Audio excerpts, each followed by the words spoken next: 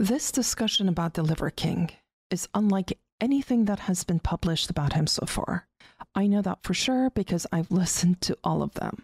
Instead, this is a discussion about the following issues most men deal with on a daily basis: self-worth, self-loathing, perception of strength versus real strength, feeling inadequate, the predominant feeling of powerlessness in men and boys. In the end, we'll discuss the important topic of role models, the idea of having a male role model for boys and young men, and the incredible task of being a role model for older men. So many men wish they had a male role model growing up and feel like they've been shortchanged if they didn't. Also, in the end, I'll talk about my personal connection to this story for the sake of full transparency.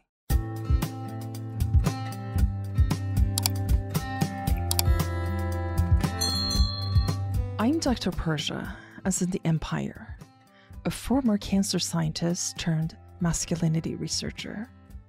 I'm the founder of the world's first and only company that provides gender-specific psychological risk management. I also run an educational company called Positive Masculinity Academy and a male-focused nonprofit organization called Feminists for Men. This podcast covers all the angles why globally 80% of all suicide deaths are men. We'll touch on areas where significant changes need to be made immediately to stop the silent crisis. This podcast is for all the good men who want to shine a light on healthy and positive masculinity by eradicating toxicity, courtesy of patriarchy. And for all the good women who wonder why men do what they do. For a more in-depth understanding of what this podcast is about, and why in the hell a woman is talking about men's issues, please check out our episode 1. Thank you.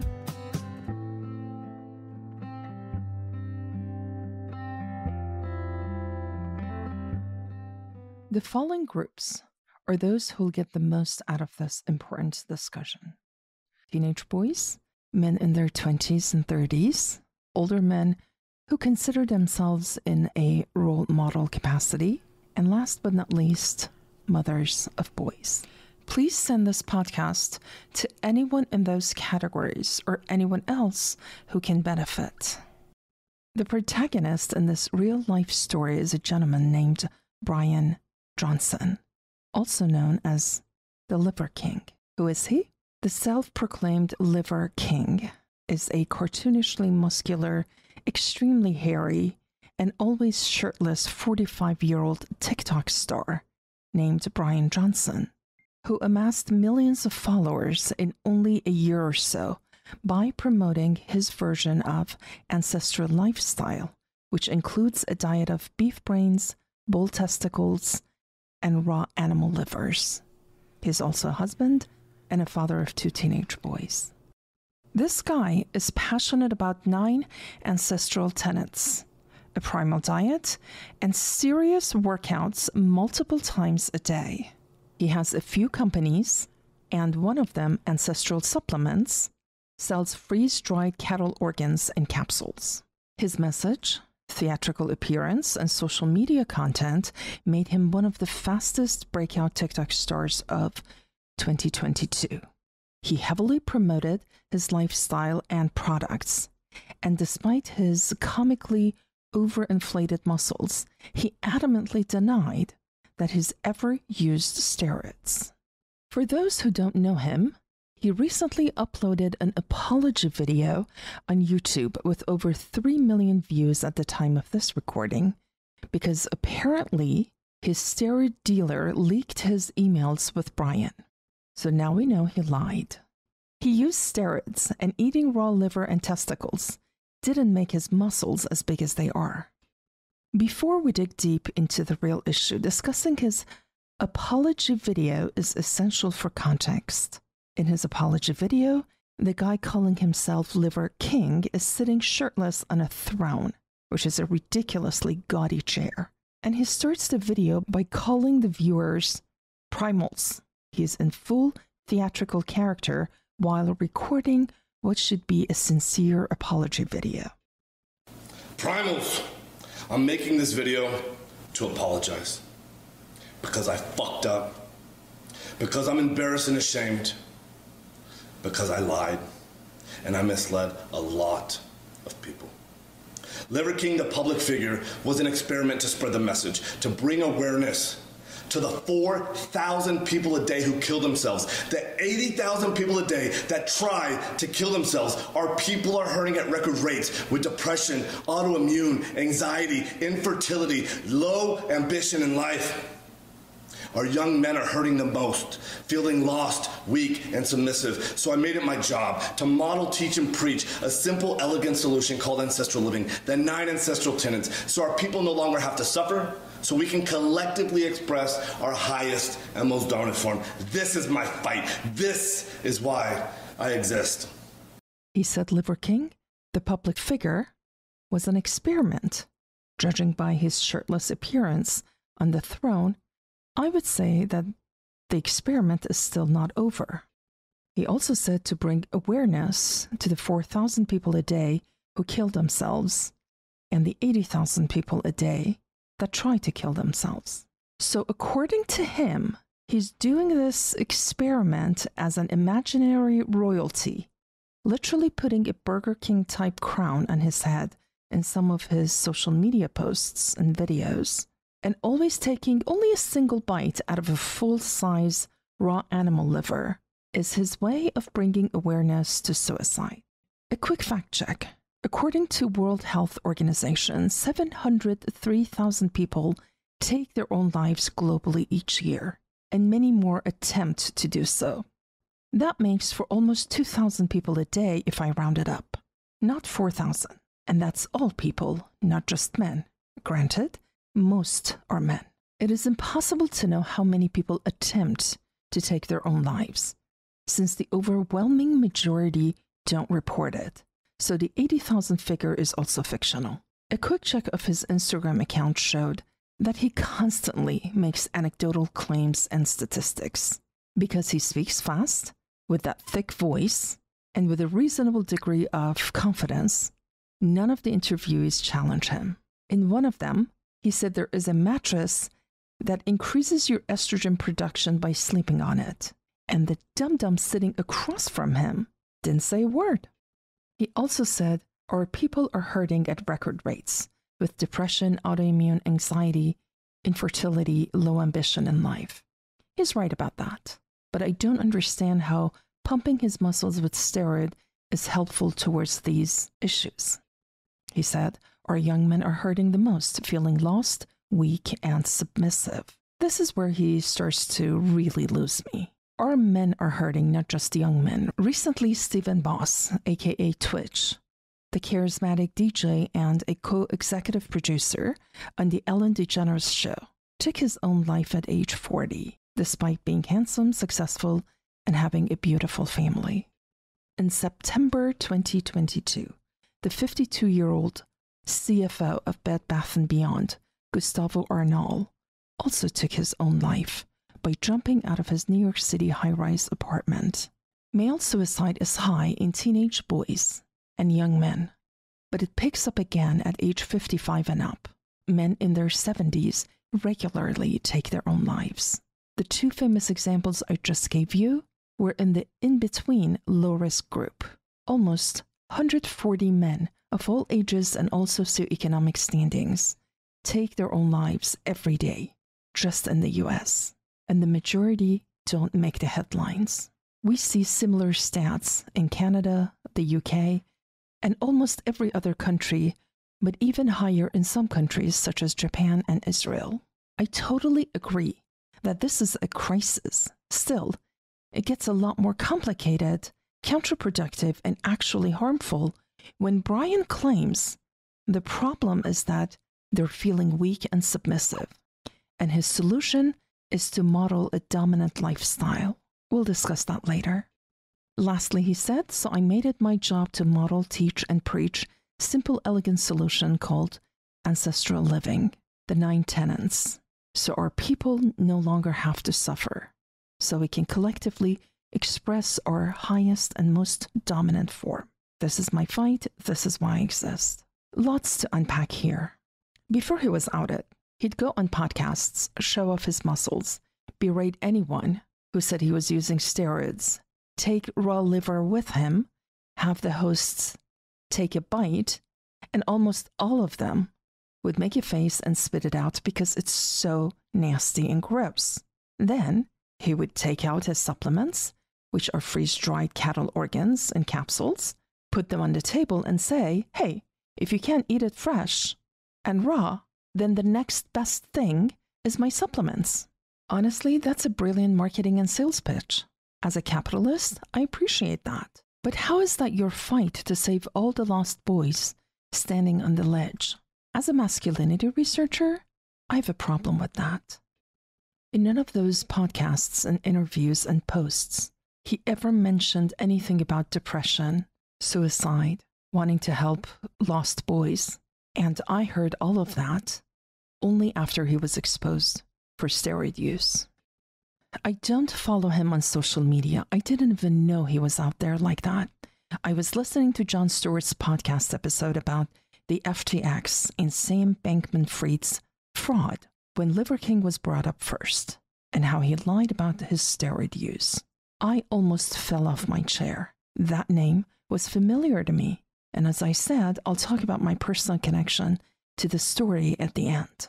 I quickly searched and found the apology video. Then I listened to 3 exhaustingly long episodes of him making a round on famous podcasts and explaining his lie. The first podcast was over an hour long of nothing but softballs, which was nonsense and helped no one. The guy's sidekick dared to ask a tough question about Brian making his wife lie for him, and the podcast host quickly intervened and stopped it. The second popular podcast was even worse. The host had 3 hype men sitting on a big couch along with him and Brian, and it was nothing but a juvenile comedy hour. Again, over an hour of trying to address the issue of lying. The host even tried to tell a personal story of his own and be vulnerable, but they were all so terrified of getting deep that their limit for vulnerability was about 20 seconds at most. After that, every time, the host would quickly crack a joke, and the 3 hype men would go nuts, hyping it for 2-3 minutes. It was a mind-numbingly useless clown show. It was the textbook example of what Lewis Howes, in his book The Mask of Masculinity, calls the Joker mask. They also downplayed the steroid use to normalize it. They kept saying, it's not a back alley injection. It's monitored by a clinician, like that was the problem. The third podcast was over 2 hours long. After talking about Brian's childhood for a little bit, the majority of the time was focused on his businesses and the host's apparent personal curiosity about steroid use. These 3 podcasts collectively have hundreds of thousands of listeners. I don't mind doing research for a podcast topic, but that was over 5 precious hours of my life that I'm never getting back.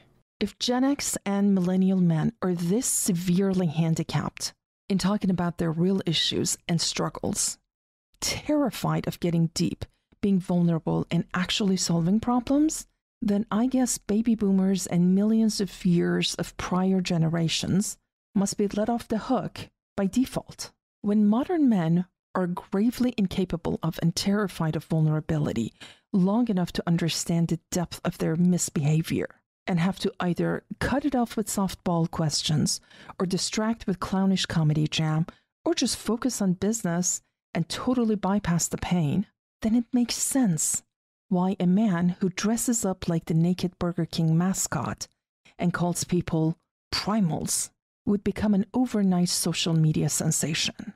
Then I can easily believe when he says countless 15-year-olds DM him and say, I wish you were my dad. Then the incredible success of Marvel Studios movies and the need to idealize fictional superheroes makes much more sense. The Liver King is pretty much a discount version of Thor and Captain America, who is far more accessible than Chris Hemsworth, then the patriarchy's glorified caricature of an ideal man as a super alpha male makes a lot more sense. When Benedict Cumberbatch wears a cape and gets paid millions of dollars to portray an imaginary superior male specimen, and Brian Johnson technically injects what's a poison in himself to feel what he thinks is a dominant male, then it's easier to understand why male-female suicide ratio is 4-1. One good thing from listening to these podcasts was finding out a bit about his childhood and the stories of how Brian was tortured in middle school by older boys who were taller, hairy, and physically stronger than him. The stories he told were gut-wrenching. The big bully would knock him out, and when he came to, his book bag was gone, the bell had already rung, no one was in the hallways, and he had to even figure out which period it was. This is horrific. I can't even imagine that kind of violence in schools. By the way, school bullying is not a global phenomenon. This is not how kids behave everywhere. Where I come from, Iran, this doesn't exist. There is no school bullying at all. Kids may get into a fight from time to time, but the systemic culture of bullying is non-existent. I learned about it for the first time in America. This is cultural, not biological and global. The trauma that Brian endured as a child is tragic. He said that when those big boys would start coming for him to beat him up, he would take a couple of steps back and tell them, "You don't want to hit me. I'm a pussy." Translation, "Please don't hit me. There's no glory in this for you. This is not challenging. I'm inferior." Now we're getting into the territory of patriarchy and defining the strength in masculinity with violence, not to mention the good old boy misogyny defining women as the weak gender, and pussy becomes the symbol of everything weak and pathetic. Deep trauma had caused his 11-year-old mind at the time of the abuse to conclude that strong means hairy, muscular, and domineering like those bigger boys. And if you're beaten, it means that you're a pussy and submissive. I don't blame an 11-year-old for coming up with that conclusion. But if 45-year-olds still pretty much thinking the same way, then no wonder he'll end up issuing an apology video after only a year of being social media famous. Unsurprisingly, many comments on his apology video called him liver queen and liver girl as insults, when his entire understanding of strength is big muscles, and his entire understanding of masculinity is domineering, which are patriarchal views. He attracts fans who share those views. So when he falls from grace, they ridicule him using his own language. So the almighty, strong, and dominant liver king becomes the inferior, submissive liver queen. To these people, the notion of being a girl and a woman is inherently inferior. So to insult him, they call him liver girl, liver queen. He's only a symptom of the problem. When in 1 year he has millions of followers, those millions also have the worldview of a traumatized 11-year-old boy and his ideal of masculinity. Ladies and gentlemen, that's a legit masculinity crisis. Understanding what's happening here is a careful dance between the culture of patriarchy, the association of the perceived strength in masculinity that is defined with violence, misogyny, the need for dominance, lack of a healthy home and school environment for a child, mental health, and unresolved childhood trauma. Our culture easily allows and justifies violence and creates space for bullying a middle school child. He's beaten, humiliated, and traumatized by bigger kids in an institution that is supposed to be a safe place for him to evolve and receive a quality education. On the other hand, our culture's idea of strength is big muscles and domination. How can we not expect the abused boys, when they reach 18, 19, or 20 years old, to go and buy a military-grade weapon and shoot everyone at the school to show that they're not a pussy? When this is our culture of raising boys, we end up with 641 mass shooting just in 2022. And what do? We write a few angry posts about gun laws, on social media, and the other side responds even angrier by defending guns and saying that guns don't kill people. Everyone sends thoughts and prayers, and then it dies down until the next abused boy gets to the age of AR-15. And now it's his turn to dominate. I'm not saying all school shooters have been abused, but they all want to show their dominance and be the manly man. Thankfully, Brian Johnson didn't shoot anyone, but he has chosen another destructive path for himself, his 2 teenage boys, and all the lost boys and men who are desperate for a strong male role model. This guy is a misguided and traumatized middle schooler in the body of a 45-year-old man with all the hair and the biggest muscles that his younger self could have dreamt of. Working out, getting physically bigger, and not allowing older boys to beat him up helped him survive his brutal bullying at the time. We've all had childhood trauma. I've never met anyone who hasn't.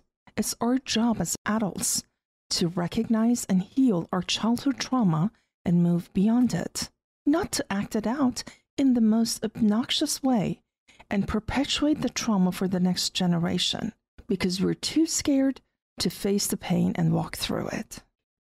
Over-exercising, working 18 hours a day, obsessing over designer clothing, drowning yourself in education with multiple fancy graduate degrees, making millions of dollars at the expense of sacrificing your family time and joy, going into debt to drive an expensive car, overextending your children and sending them to every imaginable extracurricular activity so you can strut them around like prized piglets, can also be forms of not dealing with your trauma.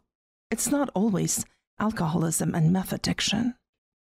All these misbehaviors and external elements and the limited power they give us are a form of control in an effort to overcome or overshadow an internal sense of powerlessness.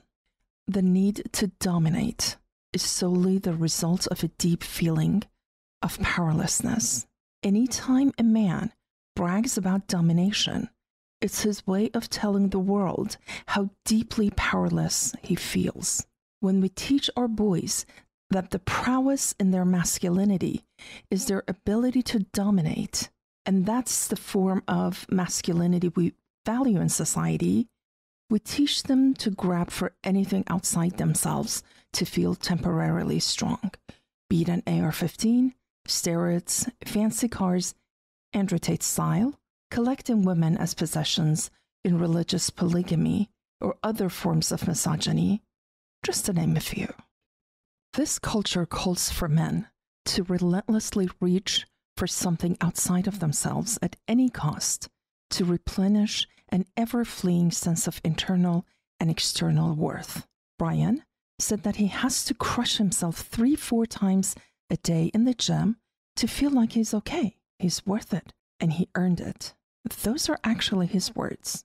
When a man's worth is tied to his measure of masculinity, and his masculine identity is dependent on outside elements to help him feel powerful and dominant, then we have a masculinity crisis, evident by how quickly millions of men and boys flock to him in just a year of social media presence.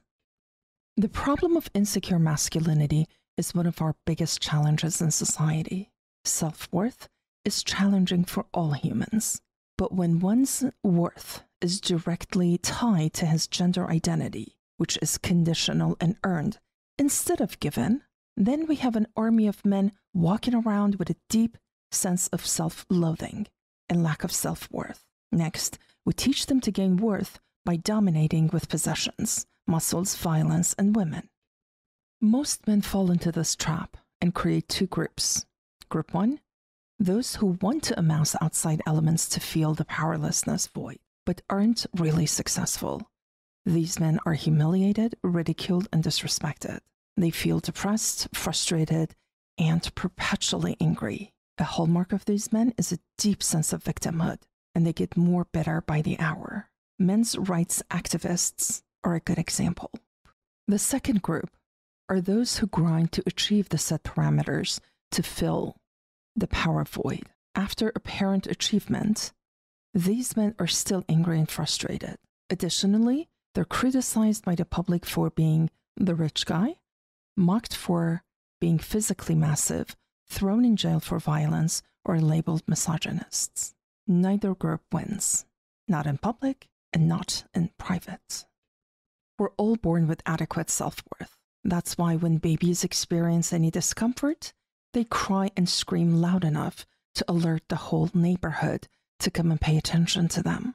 Toddlers eat with their hands, throw food across the table, and walk around and draw on the walls like they own the joint.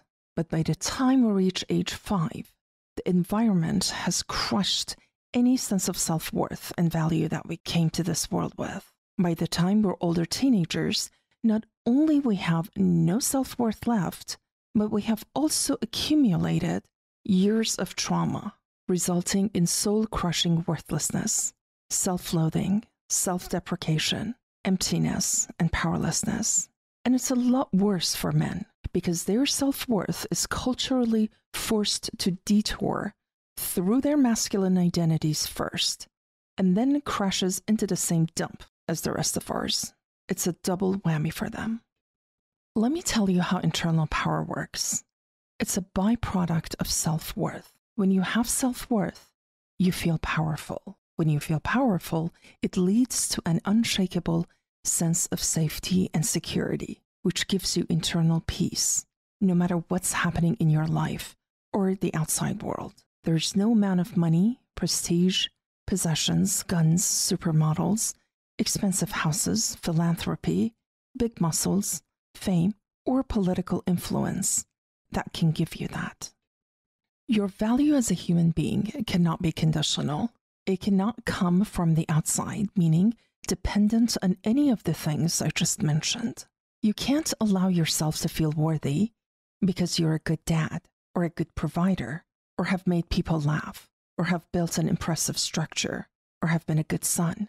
You can feel good about being a good son, but not make your self-worth conditioned upon it. Don't confuse the two.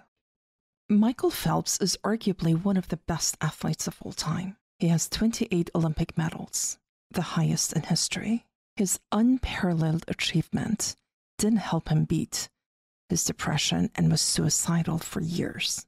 Thank goodness he overcame it, not by his strong muscles or gold medals or literally dominating the Olympics, but by strengthening his mind.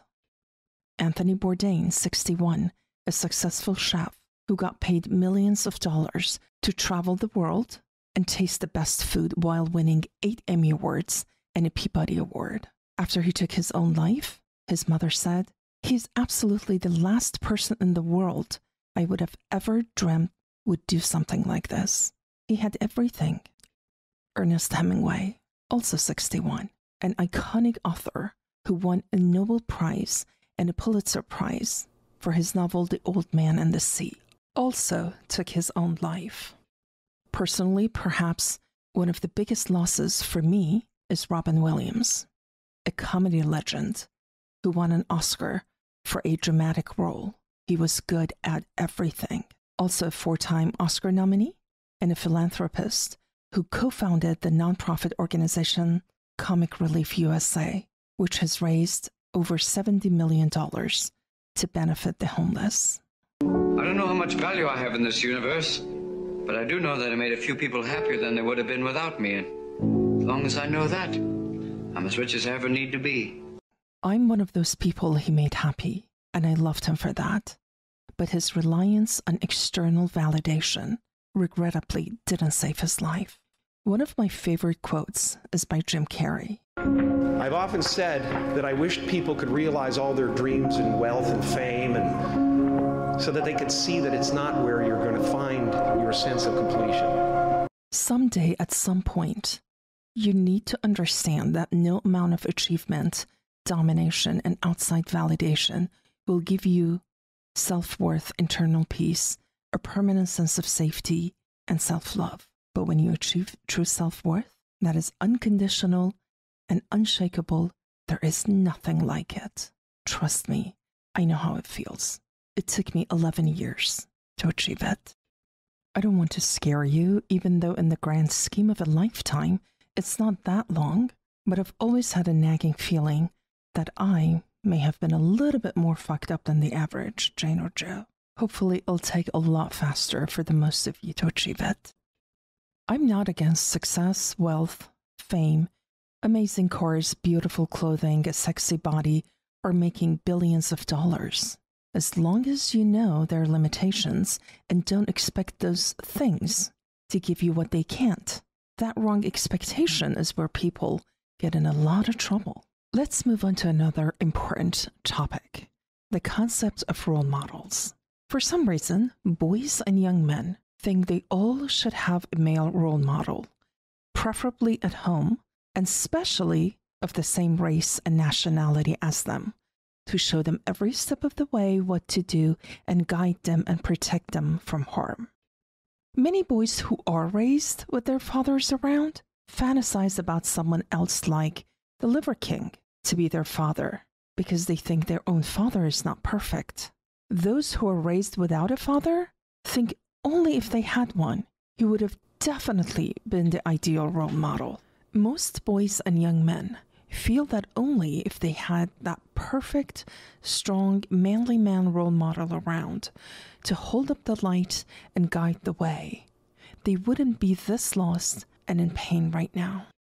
This is nothing but a fantasy, a fairy tale. There are no perfect role models out there. There is no way to avoid the pain. That's part of the human experience. The only way to deal with pain is to walk through it, experience it, and let it go. You don't necessarily need a role model in the first place.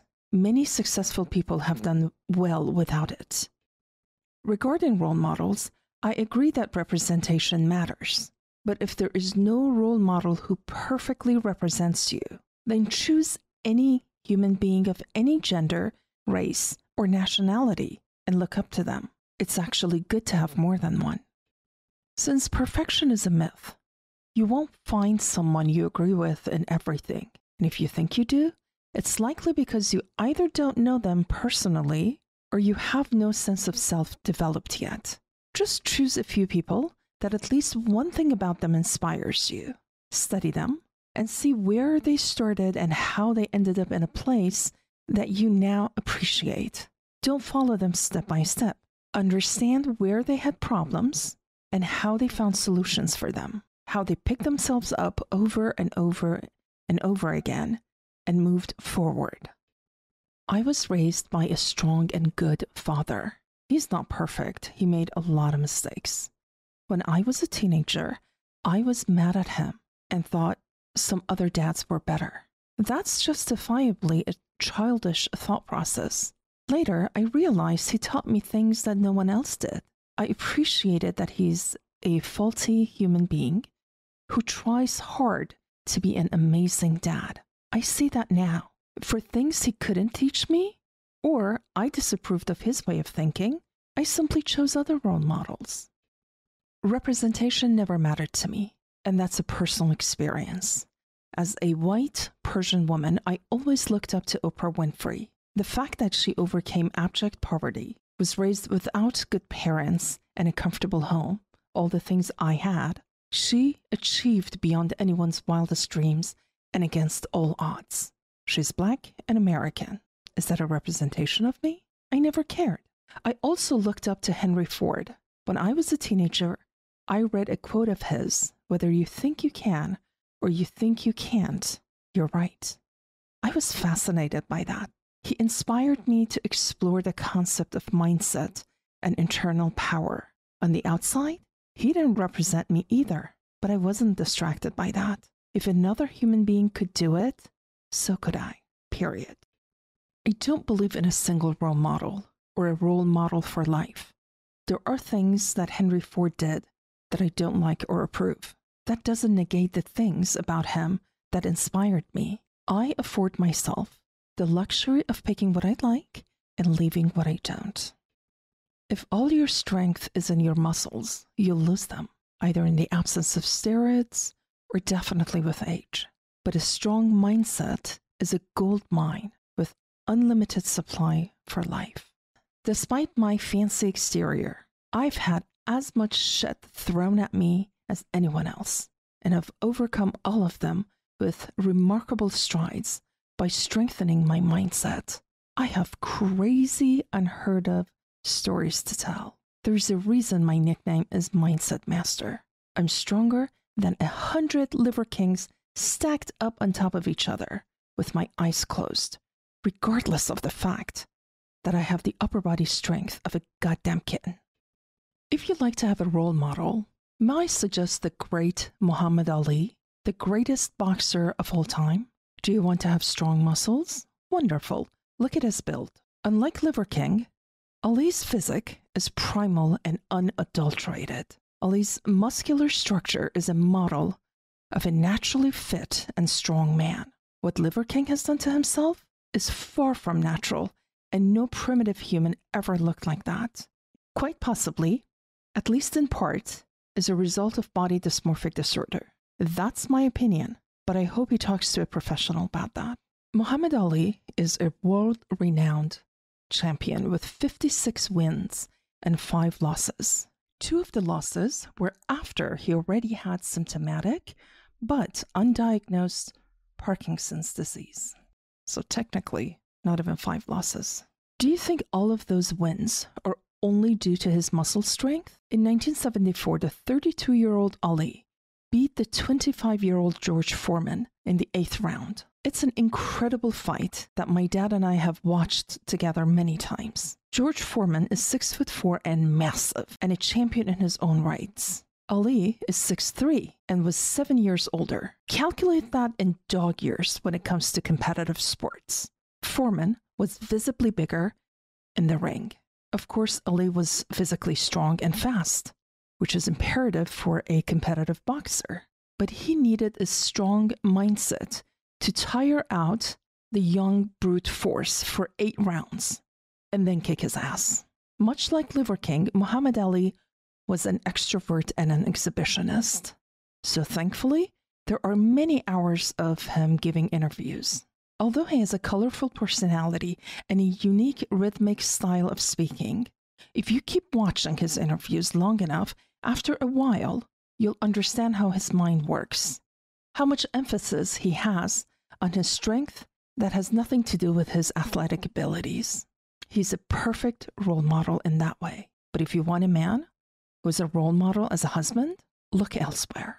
You can't find one human being who is a perfect role model in all aspects. Pick what you like and leave what didn't work for him. It's not going to work for you either. What many people do with their role models is to either immortalize or demonize them. If you want to build a successful electric car company, you can look up to Elon Musk. But if you want to run a successful social media business, don't. If you're a fan of his, don't justify his misbehavior. If you're not a fan, don't deny his abilities and success in some areas because he has failed in others. Again, don't immortalize and justify, and don't demonize and cancel. Allow humans to be faulty.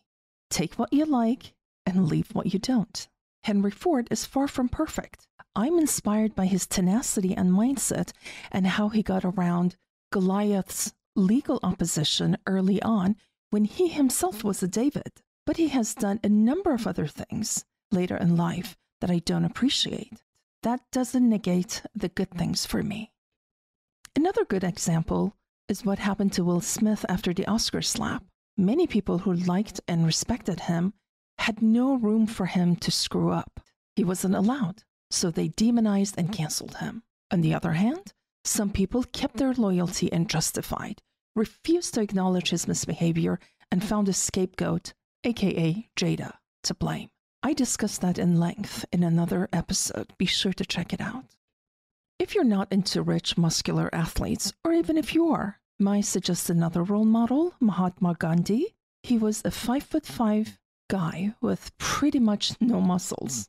He was not a prime minister, king, army general, or president, just an anti-colonial lawyer. Without picking up a gun or throwing a single punch, he threw the entire British Empire out of India and stopped them from sucking their blood and stealing their wealth. The unparalleled strength, resilience, courage, and leadership he showed is one for the ages. A role model doesn't always have to be a grand figure like Abraham Lincoln. It could be a young man in our society right now. Look at Ronan Farrow.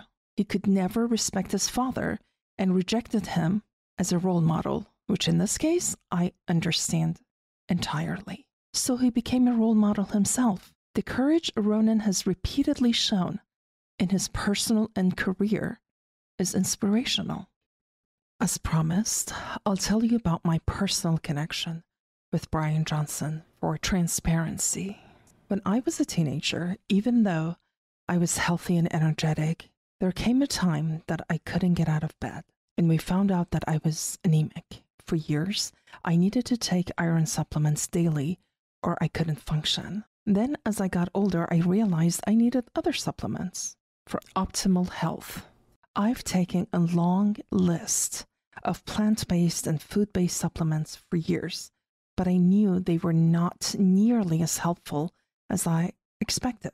The issue was low bioavailability. During the pandemic, I started doing a lot more research and stumbled upon a company called Ancestral Supplements. It had great reviews. Some of the reviewers even mentioned how great the company's owner is and how diligently he responds to every email with passion and care. I emailed him and sent a picture of my supplement cabinet with a ridiculous number of expensive and shiny bottles that were not worth a damn in practice. I told him I'm not going to throw all these out and buy all your products. Suggest just one thing from your line, and if it works, I'll gradually replace my stuff as they run out with your products. He accepted the challenge, and we set out to do a 1-year experiment. This guy was amazing. He cared like he was my older brother. He answered all my emails in just a few hours. He was as wonderful as all those other customers had mentioned. He suggested that I start with his liver formula. I took one a day for just a month. The effect was shocking. It changed my life in ways I never thought or expected. I felt like I took a magic pill. Everything I had chalked up to genetics or aging went away. I eat healthy, and I don't drink alcohol, so I had no idea why a liver pill would make so much difference in areas that seemingly have nothing to do with liver function. I was encouraged and started increasing the dosage and added other formulas. I had been taking collagen supplements from a very famous doctor, present all over TV and internet for 10 years. And although never saw any changes outwardly, I'd hope that it was working. After switching to the Ancestral Supplements collagen for 3 weeks, my nails looked like fake nails, in a good way. Something I've never experienced with 10 years of that fancy MD's collagen. The owner of the company, aka Brian Johnson, patiently helped me every step of the way and genuinely cared. He gave me recipes and encouraged me to increase my exercise in ways that worked for me. I asked him why he created this company, and he told me about how his sons were sick when they were little and he realized the food they were eating was harming them. I wholeheartedly believed everything he told me, and still do. He told me that he calls himself liverking because he believes in it so much, but please don't tell his wife because she doesn't like it. I googled liverking, and there was literally one picture of him out there at the time. Within several months, my extensive supplement cabinet was cleared of hundreds of useless bottles and replaced with only a few incredible ancestral supplement bottles. I was feeling great and didn't need Brian's help anymore and lost touch. A few weeks ago, I was listening to Jon Stewart's podcast and heard about the Liver King, and the rest is history. Brian Johnson, and not the Liver King, is a great man. He is genuinely a caring and decent human being who believes in his product and ancestral diet, but definitely got carried away in the most heartbreaking way. It's a tragedy what's happening, and I hope he resolves his trauma and his rough patch ends. I just hope there is no irreparable damage to his relationship with his sons and his amazing wife in the long run. Regrettably, I don't think he has hit rock bottom yet. after his apology video, he put on a show for TMZ, lifting weights in the middle of Rodeo Drive in Los Angeles. I hope I'm dead wrong, but looks like he has upped his theatrics. Anyway, I'm still a happily paying customer and take my supplements and believe in the quality and the promises of this uniquely wonderful company. One last thing, if you're some kind of public figure, which is dime a dozen in this day and age, if you fuck up, either trump it, totally deny facts, call fact checkers fake news, and out stamina millions of people half your age and wear them out. And the right kind of crowd for you will respect you. But if you're genuinely sorry, offer a sincere and believable apology that won't rub people the wrong way. A genuine apology is also followed by accountability and showing how you learned from your mistakes and how to use the lessons you've learned to grow and better yourself. Or if you don't want to do that, disappear from public eyes. But whatever you do, don't half-ass it. Like the buffoon con artist George Santos, the congressman from New York's 3rd District, who fabricated a complete persona connected heroically to every major tragedy from the Holocaust to September 11th to the Pulse nightclub shooting, and then when outed, told Tulsi Gabbard that his resume is debatable. No, you little bitch, you either went to NYU or you didn't. Your family is either Catholic from Brazil or Jewish Holocaust survivors from Ukraine. It's not debatable. When you do that, no one will respect you, and you're a laughing stock. Thank you so much for hanging out with me today, my lovely friends. And if you'd be so kind, please write a review and share this episode of the Secure Masculinity Podcast with a friend or two. Just grab the link and text it to them, and they might find it just as valuable as you have, which of course, I hope you have. Thanks again for being here, and I will see you right here next time. See you soon.